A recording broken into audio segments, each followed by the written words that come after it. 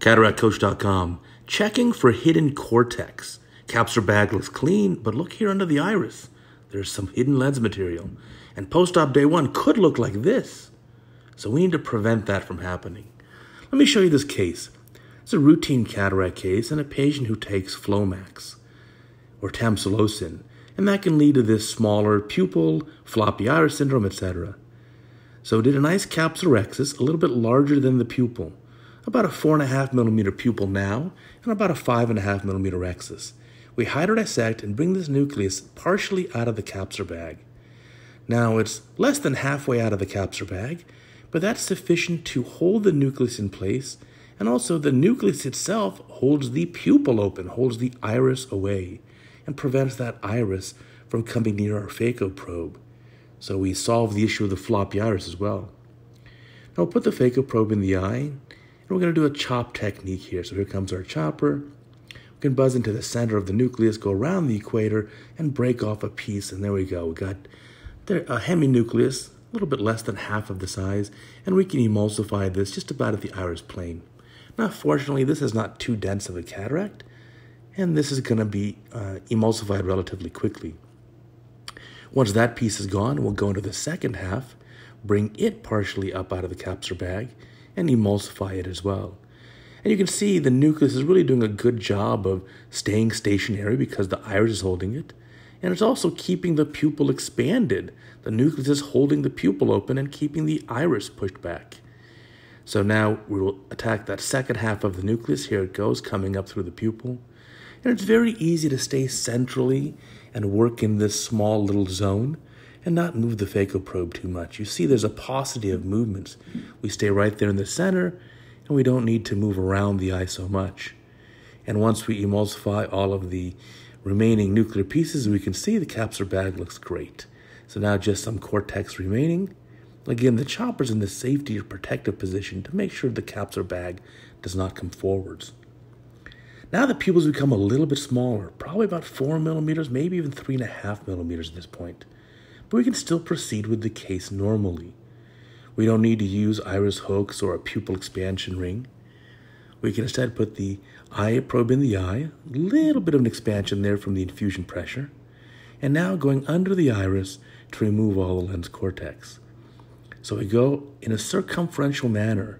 So we don't want to miss too many spots. We want to start in one direction, go around, and make sure we remove the cortex for 360 degrees.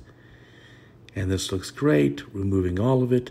And you can tell, of course, from the introduction picture in this video that we're going to have a residual or hidden piece of cortex. I'm going to show that to you. So it looks like a totally clear and empty capsular bag, double checking all the areas. Everything looks pretty good here. Well, of course, we can't directly see behind the iris, so it's hard to tell for sure. So now what we can do is we can fill our capsular bag with our cohesive viscoelastic, and there we see a little bit of cortex hidden there in that one corner, top left, from your view at about the 11 o'clock position. And so we know we'll have to check there at the end. We'll put the lens in the capsular bag. Now, sometimes putting the lens in the bag and then rotating it helps to stir up any attached lens material that's at the capsular bag equator. So there's delivering the eye well, making sure it goes completely in the capsular bag and the haptics unfold, and we can rotate this around. And now this is a good time to lift the iris and check there's all that lens cortex. And we can do this for 360 degrees. Use the chopper, lift it up, that looks good. We can ensure that there's no residual lens material, maybe a little bit on this side. Let's double check that again. Tiny bit, not too bad. We can get that.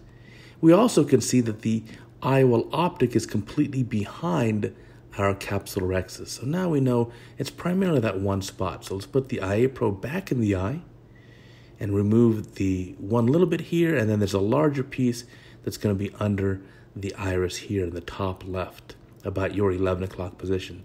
Now we can use the chopper here to help us, two-handed technique. Chopper lifting up the iris to give us a view, and then we can go under there. And there's that last residual piece also from the right, and now everything looks clean. We can use this chopper again to look around and make sure everything's good. Now let's go under the IOL optic to remove the rest of the viscoelastic from the capsular bag. And we can finish up the case here. Now you see the pupil become even smaller. Now we're pretty much at about a 3, maybe 3.5 millimeter pupil. But still the case can proceed normally. And the big advantage you have here is you have a more efficient case, which is less traumatic. Notice there's no damage to the iris. Putting in iris hooks or putting in a pupil expansion ring will damage the pupil margin for sure. But in this case, we've avoided that. So we'll hide up our incisions. And then the last bit here, we can actually go in through the side port once the main incision is sealed and sweep around and inject just to make sure we don't have anything left. Going above the iris, also injecting under the iris just to make sure. And that looks great. Thank you for watching.